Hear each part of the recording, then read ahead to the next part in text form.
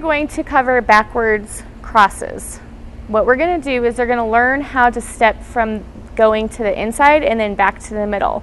We don't want to have them learn how to go the whole length of the track when they first learn, because it's all about where you're putting your weight, which foot goes behind, and figuring that part of it out. So what you're going to do is you're going to have them learn that their right foot, if they're going to the inside, is the one that's going to go underneath, and their left foot is the one that's going to go underneath if they want to go to the outside of the track or back to the middle.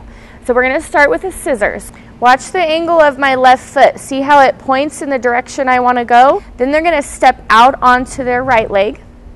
They're now going to go back into a scissor, and they're going to shift their weight onto their right leg and back out to the center and stand onto their left leg. Stand onto the